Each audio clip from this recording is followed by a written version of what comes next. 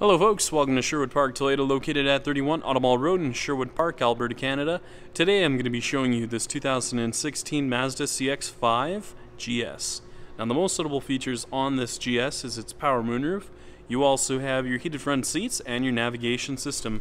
Now I'm going to go through a couple more features on the inside and outside of the vehicle just to get you a bit familiar with this 2016 Mazda CX-5 GS. Let's get started. Now, a couple of the exterior features that you will see on this GS is its daytime running lights. You also have your fog lamps, and then if we take a look just over on the side, you're going to see your 17-inch aluminum alloy wheels. Now you also have your integrated signal lamps as well as your foldable mirrors. And the color we're going to be taking a look at today is white. Now to start off with, we're going to be taking a look at your front dash as well as your front seats just so you have a much better idea of how much space there is. Now you have your black cloth interior seat surfaces with your power driver's seat, and if we take a look just over on your left hand side, you're going to see your blind spot monitoring on and off. And then taking a look on the inside of the mirror there, you'll find the blind spot monitoring indicator just located at the very top here. So when you're driving by and the vehicle comes up right beside you, the indicator light will actually light up, just letting you know that there is a vehicle right beside you. Now you have your mirror controls, window locks, power locks, window controls, both your front and rear windows. Now a couple of the controls you'll see here on the steering wheel include your seek function, volume control, info, voice recognition, Bluetooth, and then you have your cruise control settings over on your right hand side. So as you can see, they're just lit up in the mirrors there, so when the vehicle starts up you can actually see the indicators. Now taking a look at the multi-informational display, you're going to see an exterior temperature gauge as well as your exact odometer reading. And then taking a look now at your center dash as well as your display here, you're going to see a couple of different options on here, which include your navigation. You have a digital clock, and then to actually control the screen there, you can actually just use the switches that are just located down below here, or I should say the dial.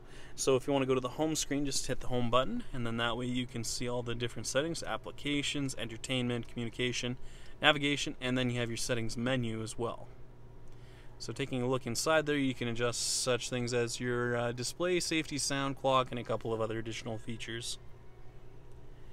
Now located down below, you also have your hazard lights, temperature control settings with your temperature control, fan speed, and your mode select. And above that, you'll find your heated seat controls for your driver and passenger with 3 different settings depending on how hot you would like it. Now on the inside there, you'll find your USB matted to a automatic transmission. And then down below here, like I said, you'll find your volume control as well as your toggle switch for your home screen for your display. And then at the very top here, you'll find your open and close for your power moonroof, and then you'll also find the sunglass case holder as well. Now just to give you a quick idea of what your backup camera is going to look like, I'm just going to put it into reverse there for you. So as you can see, you have those nice guiding lines there as well, making things much easier for yourself when you're trying to back into a stall. Finally, we'll be taking a look at your rear cargo area as well as your tailgate. Now located on the back of your tailgate, you'll find your backup camera just on your left hand side, and your rear hatch release located underneath your Mazda emblem. Now I'm just going to close in on the rear cargo space just so you have a much better idea of how much room there is. Now one of the nice things that comes with this GS is it does have the cargo liner in the back here. So the nice thing with it, if you spill any liquids back here, it's much easier to clean up afterwards, and you can actually have it removed and cleaned up properly. Some storage space over on your right hand side. And taking a look underneath the floor, you'll find your spare tire as well as your jack in your toolkit.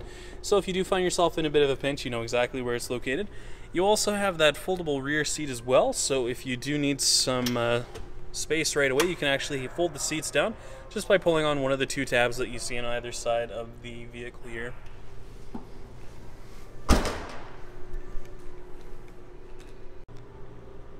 Thank you so much, folks, for watching this video today. If you have any questions on this 2016 Mazda CX-5 GS, please visit us. We're located at 31 Automall Road in Sherwood Park, Alberta, Canada.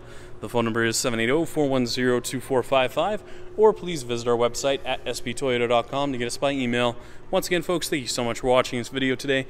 If you have any comments or any additional questions, please leave them in the comment section located down below. Other than that, make sure you have a great day, and I hope to see you next time.